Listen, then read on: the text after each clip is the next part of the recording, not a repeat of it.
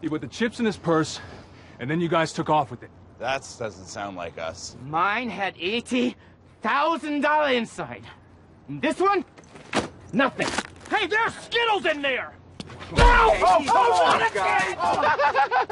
It's funny because he's fat.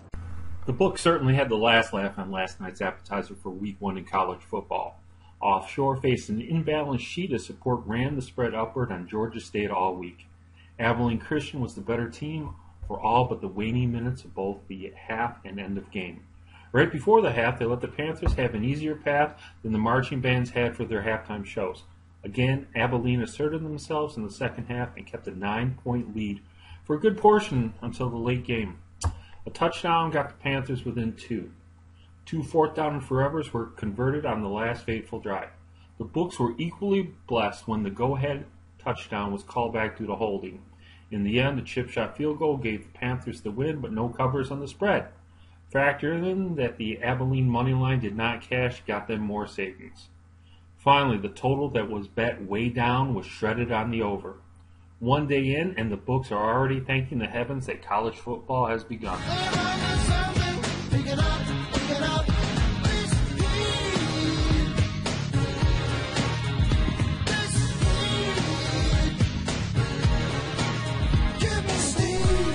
The line that was dubbed by the public as being the most incorrect has to belong to tonight's game between Wake Forest and Louisiana Monroe.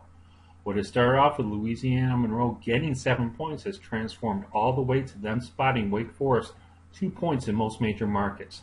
The key question in this one is how late can we come to the party and still make it to our destination? The problems of Wake might be in the past, but how quickly can their ship be turned around? Dave Clawson comes from Bowling Green and immediately puts a stamp on the program by tabbing one of his own players, a true freshman, to be his starter in Josh Wolford.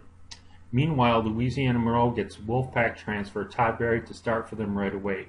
He comes with a plethora of experience as he started multiple games for North Carolina State. He has tall shoes to fill as KB-15 Kevin Browning graduated.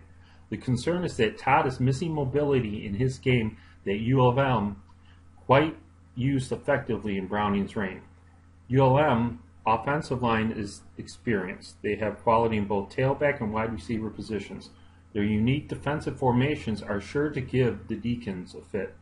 While this level line movement is more justified than Georgia State's last night, the value has run its course. This might still be the smart play, but the line has gotten so far out of hand that this game is a pass. Gun to the head says take Louisiana Monroe, but the next play of ours is better and is in fact your play of the day. Ex communitatis, ex unione fidelium. It is not heresy, and I will not recant. I can imagine the Big Ten ordering an exorcism from Minnesota head coach Jerry Kill. To say that he's a throwback is understated. He seems to be possessed by the spirit of coaches like Bo Schembechler as he is resurrecting 3 yards on a cloud of dust at Minnesota. The Gophers found out last year that their run-orientated offense allowed them to stay in games against the upper echelon of the Big Ten. This stratagem has appeal as it limits turnover and possessions. It allows for a safer path to victory, which is going to be awarded more this season since the exodus of computer polls being relevant for playoff considerations. Minnesota returns a stable of running backs with David Cobb leading the way once again. For Eastern Illinois, their starting quarterback graduated to the NFL. Their former coach is now at Bowling Green. The new coach is a former defensive assistant. He has been reluctant to even name a starting quarterback. Look for simplified formations with an emphasis on time of possession as well. The spread of 26.5 given in this one was only covered once by Minnesota in their games last year.